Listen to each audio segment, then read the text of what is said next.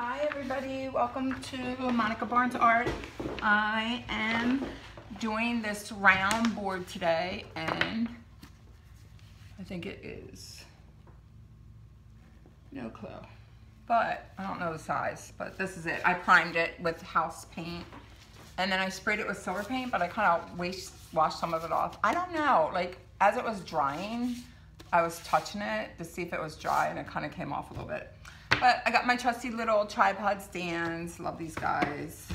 Everything I use is in the links below, except for this board. I got this from Home Depot.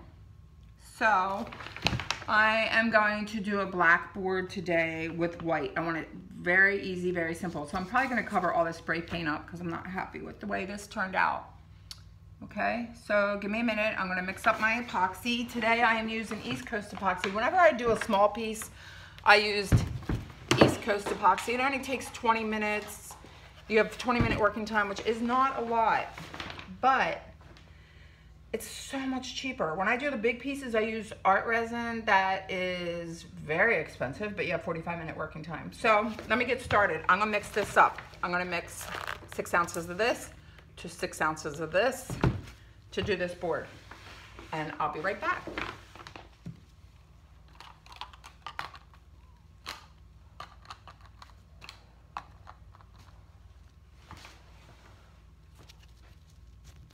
Okay, so I had to do a voiceover because I have my respirator on. This is pearlx gold. I'm just going to add just a little scoop into my cup and then put my resin in and stir it up extra good so there's no lumps or clumps.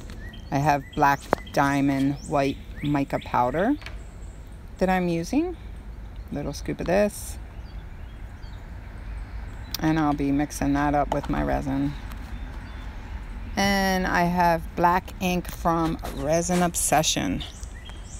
Very concentrated. You only need like a drop. So be careful using this stuff. It's awesome. Buy a bottle. It lasts you a long, long time. I think I've had that bottle for like a year and I use black on a lot of pieces. That stuff you don't have to mix too well. But the mica powder you have to mix extra good.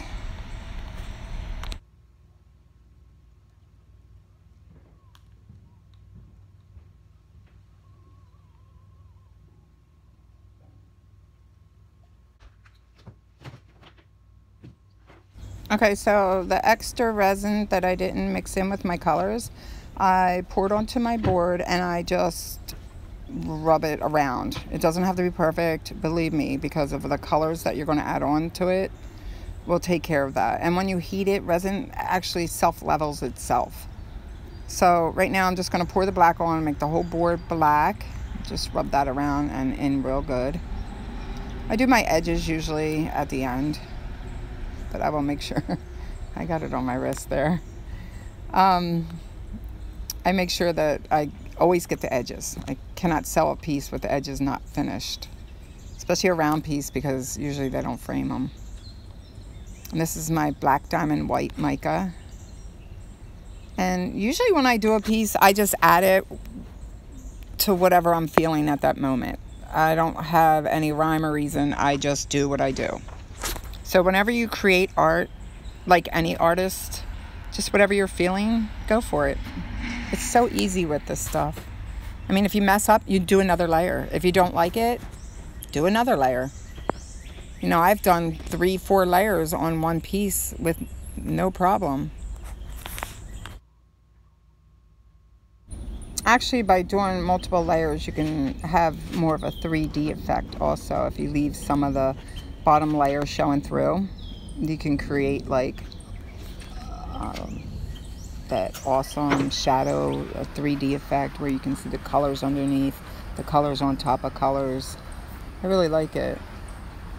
I don't show too much of that on my videos because I'm doing quick 15-minute videos, but once I get a computer, I can do longer videos and show you more techniques.